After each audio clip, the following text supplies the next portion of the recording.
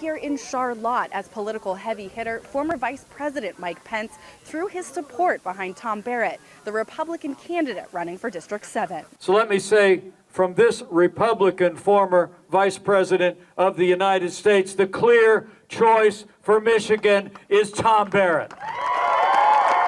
Pence highlighted Barrett's service in the Army and his work within the legislature on Friday evening. He also called for a return to unity while repeatedly calling out Liz Cheney's bipartisan endorsement of Alyssa Slotkin earlier this week. So men and women, the choice could not be more clear. It's a choice between a man and a family who have answered the call to serve this state and this nation again and again and again, and someone who's answered the call of a liberal Democrat establishment in Washington, D.C. that's weakened America at home and abroad.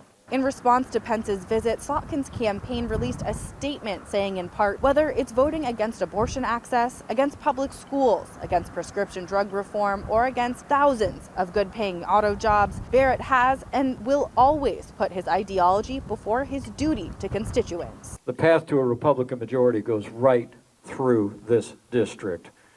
That's why we need Tom Barrett in a Republican majority in the Congress of the United States. You can make your voice heard by casting a ballot on November 8th, Election Day. For now, I'm your senior political reporter, Elle Myers, Fox 47 News.